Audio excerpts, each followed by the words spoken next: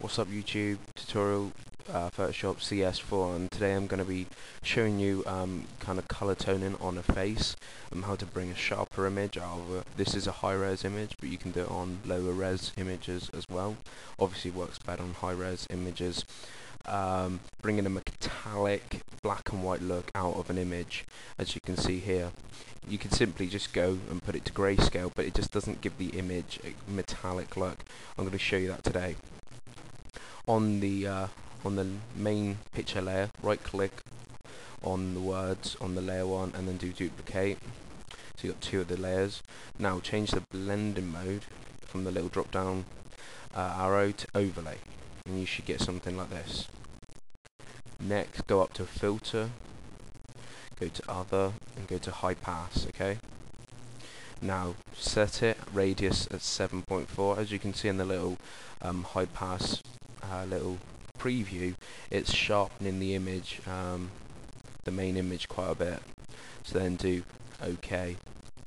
So now we've done this, what we do next is go into layer, new adjustment layer, and all the way down to gradient map. Okay, click that, then call it gradient map. That'll do.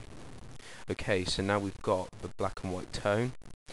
We click into the main image or the main gradient, and it brings out this editor. Okay, so click on the black and use your scroll and scroll down to bring it in. Okay, so what we're going to do is bring it in quite a bit, but we're going to click on the white as well and then scroll that the other way to bring that one in. Okay, so I'm thinking something like that. Also, you can change the slider that's in the middle as well.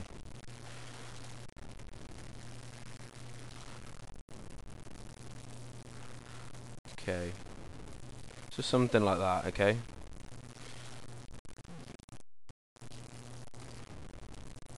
maybe you can, if you want, bring the black in a little more, but something like so, as you can see from the preset. So bring that in a little, and the same to that, and then you can change the middle part as well.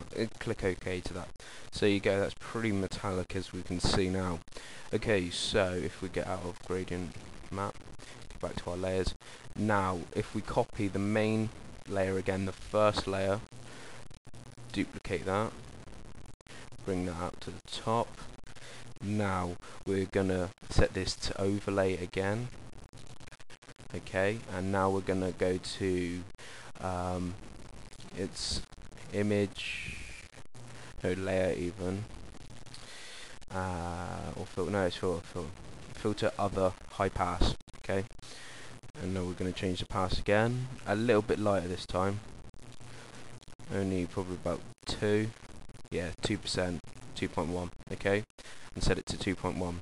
Now we're getting a crisp, very metallic looking picture, as you can see, and it's quite good. It's blacked out the other part of the area.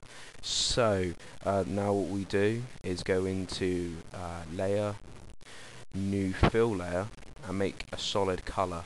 Okay, call it OK. Now drag to orange. A sepia tone is roughly around here, like a goldy orange, so drag around there to find something like a sepia tone. Now as you can see, the fill color, you've got to go into your blending modes, change this to color right at the bottom, and you can see, but it's a bit too bright, so what we're going to do is turn this all the way to 0, the opacity, and just raise it up a little, and there we go.